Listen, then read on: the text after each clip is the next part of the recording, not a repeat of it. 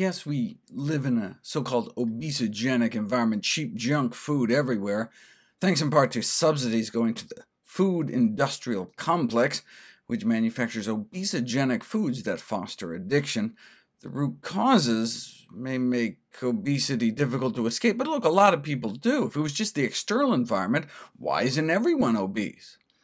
Some individuals seem to be more susceptible than others. This suggests a genetic component supported by studies of twins and adopted kids, but the genes we've identified only account for maybe 6 to 11% of the variation in body mass index between individuals.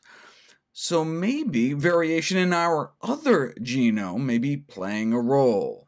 All the different microbes that inhabit our body. We have 100 times more bacterial genes inside us than human genes. What this study found is that people tend to fall into one of two groups. Those who have lots of different types of bacteria in their gut, so-called high gut bacteria richness, and those with relatively few types. And those with low bacterial richness had more overall body fat.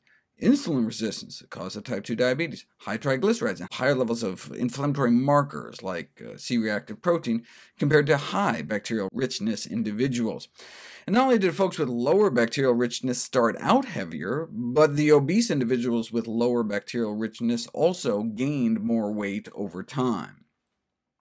The question then becomes, can a dietary intervention have any impact? They tried a calorie-restricted diet, which by definition isn't very sustainable, but what we can do is increase our fruit and vegetable intake, which is associated with high bacterial richness. One of a number of studies that have associated increased microbial richness with diets higher in fruits, vegetables, and fiber. Now, just giving fiber-type supplements didn't seem to boost richness, but the compositional complexity of a whole food, like whole grains, could potentially support a wider scope of bacterial types, thereby leading to an increase in diversity. But human studies to investigate the effects of whole grains have been neglected until now. Folks were given whole grain barley, brown rice, or both for a month, and they did cause an increase in bacterial community diversity. Therefore, it may take a broad range of substrates to increase bacterial diversity, and this can be achieved by eating whole plant foods. And the alterations of gut bacteria in the study coincided with a drop in systemic inflammation in the body.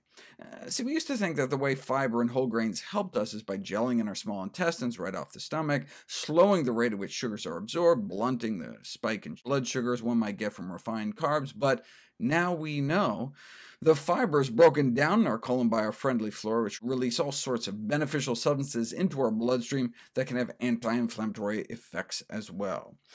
So maybe what's happening in our large intestine helps explain the protective effects of whole grain foods against type 2 diabetes.